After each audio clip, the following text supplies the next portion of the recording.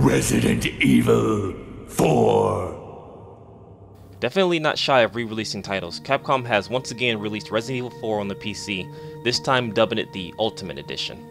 With the claims of full 1080p updated textures and 60 frames per second, is this game really worth paying the $20 price tag for the 10th iteration of the game? Find out in our review.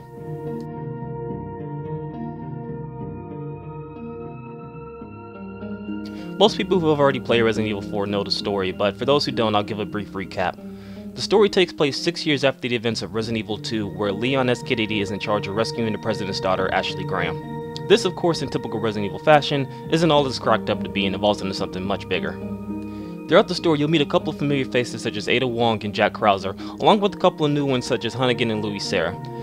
Combine these with the main villains of the game, Osmond Sadler and Raymond Salazar, you'll have a pretty interesting cast that really pushes along the story, one that sets up the foundation for future Resident Evil games.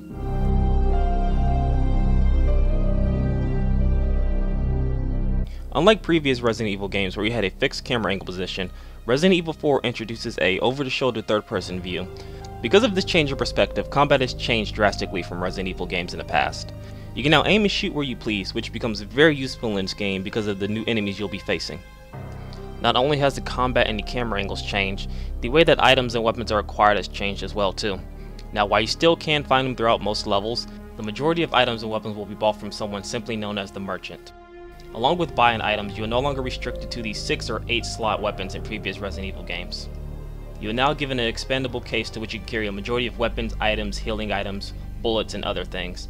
Having the ability to store multiple weapons and ammo and health items is really great in this game because it alleviates a lot of the backtracking that was in previous Resident Evil titles.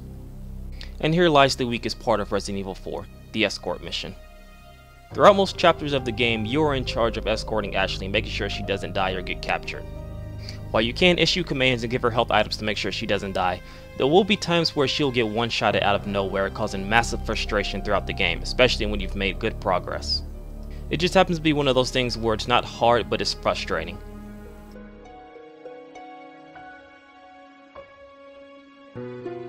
When comparing Resident Evil 4 Ultimate Edition to its counterparts, this is definitely the best looking version. Unlike the past PC port, this one actually has options that you expect from current PC games, such as anti-aliasing, motion blur, and shadow quality. The updated textures and graphics are a nice touch and actually do add a bit more to the overall scare factor that Resident Evil 4 can provide, especially in the later levels.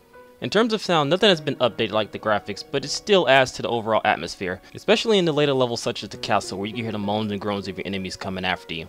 Save for running at 60 frames per second and having upgraded textures, there's not really much in this Ultimate Edition that adds to the overall experience and presentation of Resident Evil 4.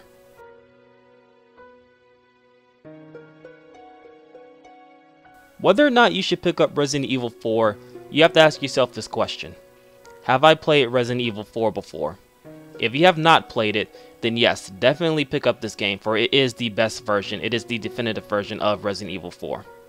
For everyone else that has played Resident Evil 4 before, I cannot recommend this title to you. Yes, it is only $20, but it is the exact same game that came out in 2005. There is nothing new that adds to the overall experience other than updated textures and running to 60 frames per second. And even then, there's nothing new story-wise, gameplay-wise that is in this game that you have not played before. For more game-related news and reviews, be sure to check out putthatback.org.